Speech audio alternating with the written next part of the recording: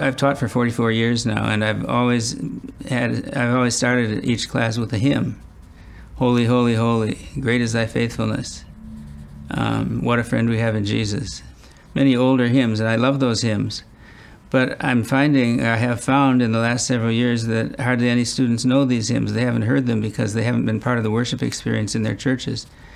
So I kept the hymns, one at the end of each chapter in the book, but I also added a contemporary worship song in addition to the hymn, so that there will be more songs that people are familiar with. Well, there are so many. There are hundreds, thousands of contemporary worship songs, and I like many of them. What have I added? In Christ Alone, Stuart Townend song, and the Gettys. 10,000 Reasons, Bless the Lord, O my soul. All I have is Christ, He will hold me fast. I exalt Thee, the power of the cross. There's rich content in those songs too, and I like them, I enjoy them, and I thought that they would be a worship aid to people reading the book.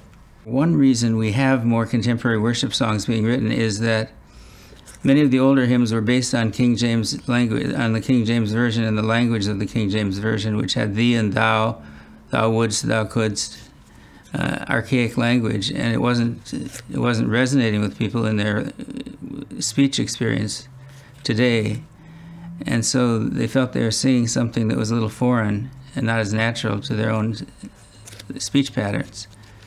And there's nothing wrong with that, with wanting to have worship songs which express the desires of our heart, but do so in language that we're familiar with and more accustomed to and sound more genuine, more real to us. Because people worship most effectively with songs they've sung several times and they're familiar with, so they don't have to be thinking about learning the new words and the new melody, but they can just sing, and the expression of their heart is more natural and more free. When we have worship songs, they bring us into God's presence and give us an awareness of His presence, which is the way in which theology should be studied.